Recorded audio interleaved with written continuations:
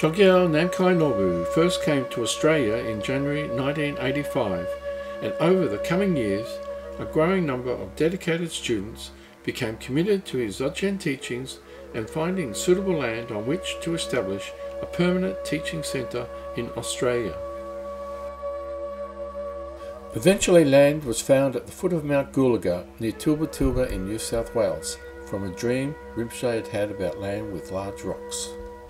Jean McIntosh investigated and found woodlands at the end of Mount Goolagga with 100 acres of temperate forest, a cleared central saddle and a creek. At the top of the mountain climb were spectacular views of the Sapphire Coast.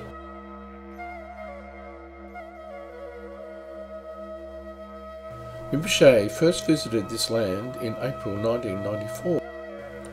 During the local Hubara retreat, people came for a picnic on the land and met the owner, Mel Dibden. Land in Australia is for creating a job. The land was purchased in October 1994. To have a gompa, a large shed was needed. So with the help of local Tilba builders and community volunteers, it was constructed using local timber tree trunks for columns and beams. A concrete water tank was also installed. Cranes were needed to lift them into the holes in the rocky ground cut out with jackhammers. Nick Dimden trimmed the beams with his chainsaw like using a butter knife. A hessian cloth and compressed straw panels were used for the ceiling under a corrugated iron roof. In time for the first Yanchi yoga retreat with Fabio Antrico. A house was needed for Rinpoche, so volunteers came from around the world to build a two-storey steel and timber frame designed by Trevor King. It took about 2 months to finish building the frame. Rinpoche visited and trod the boards. Eventually the house was finished by local builder Peter Hellman. For the first retreat in December 1995, everything had to be prepared. The gompa walls were old canvas tarpaulins and the earth floor was covered in old carpets. Grit Fair catered for everyone with her Skydance Cafe caravan. Dennis Pont installed solar panels for electric power for recording Rinpoche. This is first retreat here in Namgyalgar land. We have an idea for creating a gar here in Australia. Introducing nature of mind. Local Aboriginal dancers from Nowra, led by Bobby McLeod, a Yuan and Monaro man, performed traditional dances to the sounds of didgeridoo and clapsticks.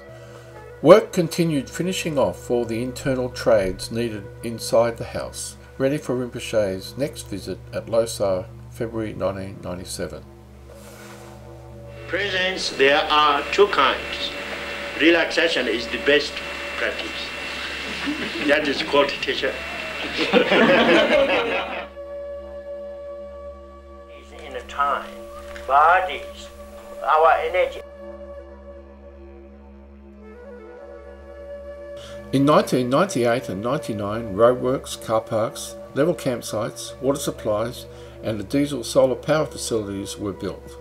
To this retreat, on New Year's Eve of the 2000 millennium, everyone gathered in the gompa with Rinpoche. Good evening, everybody. 601 people have taken Santi Mahasangha first level training. The first level 1 teacher training at Namgyalgar. Guru Yoga, it means we are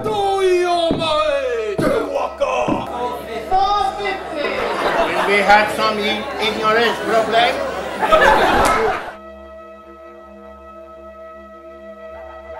We finished the floor in the gompa in about November 2002 and then painted the mandala. We have been aware. More relaxed energy, so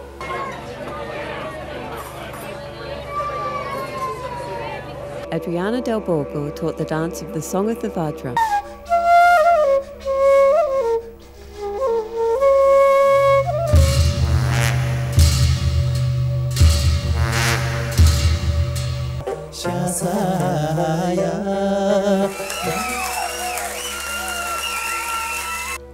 A new toilet block was built near the gompa, as well as showers and hot water service. The original bush kitchen is a heritage item.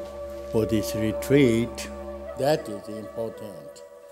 Happy Easter holidays, everybody. Bye-bye.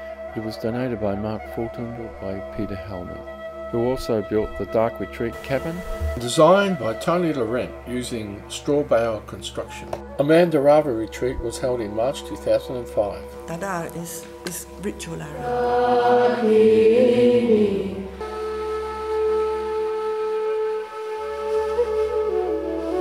The Gompa garden design and landscaping was done by Christine Nakai.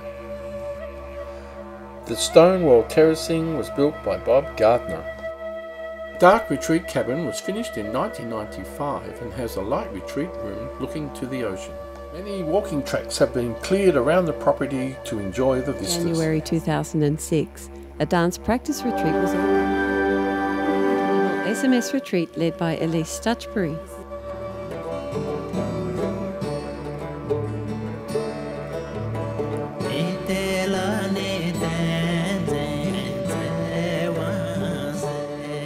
Rinpoche has returned to Namgyalgar for retreats in 2009, 11 and 12 as part of his National Teaching Tours of Australia.